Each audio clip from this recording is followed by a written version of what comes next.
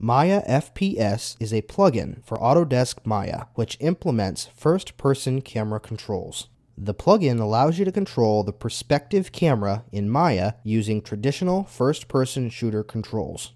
These are W, A, S, D for movement, and the mouse to look around. Maya's default camera manipulation tools are suitable for working on a single model, but when you are working with scenes that have many objects, you'll notice that the default camera tools are not very comfortable to work with.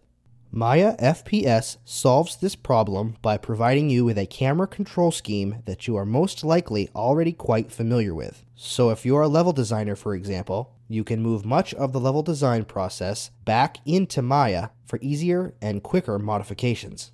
The first-person shooter control scheme is more suitable and natural for a lot of scene types and should save you a lot of time and frustration. Let's take a look at how to use the plugin.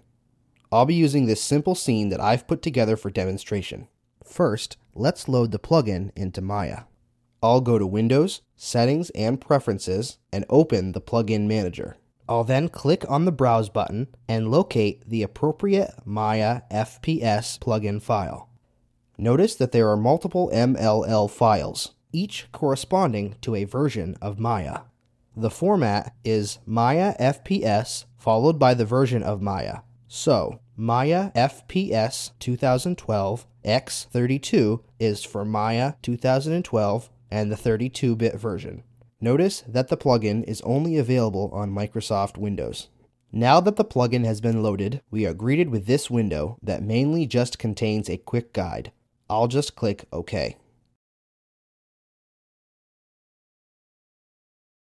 To engage the first-person controls, I'll simply click and hold the right mouse button in the 3D perspective view. Now I can use the mouse to look around, and the WASD keys to move around.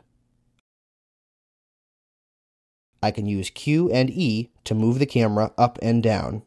Additionally, I can use Shift to temporarily increase the movement speed. I can also use Control to temporarily slow down. Once I release the right mouse button, the first-person controls are disengaged, and all keys revert to their original function. To quickly adjust the movement speed of the camera to better suit the scene, I'll use the mouse wheel while the right button is pressed. I'll scroll forward to increase the movement speed, and backwards to slow it down. Notice that pressing and holding the right button normally brings up Maya's marking menu.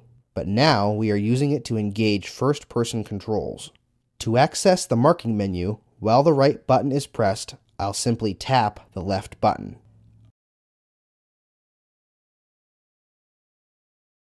Alternatively, I can use keyboard modifiers to control when the first-person controls are engaged. To do that, I need to bring up the settings window. While the right button is pressed, I'll press F2 on the keyboard. An alternative method is to enter the MEL command MayaFPS settings. I'll check Control and Shift and click Apply. Now when I press the right button, first-person controls are only engaged if both Control and Shift are pressed.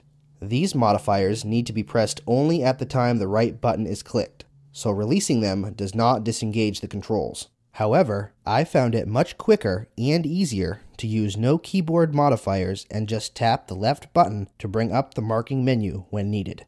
You can use the settings window to tweak the behavior of the plugin. For example, I can change the mouse smoothing options to achieve much smoother rotations using the mouse.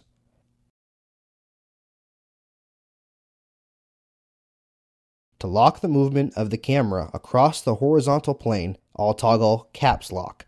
This is similar to the way your character in a first-person shooter game stays on the ground plane while moving and looking up or down. Thank you for taking the time to watch this introduction and quick guide to MayaFPS, the first-person camera plugin for Maya. I hope you'll enjoy the added freedom MayaFPS brings to your workflow.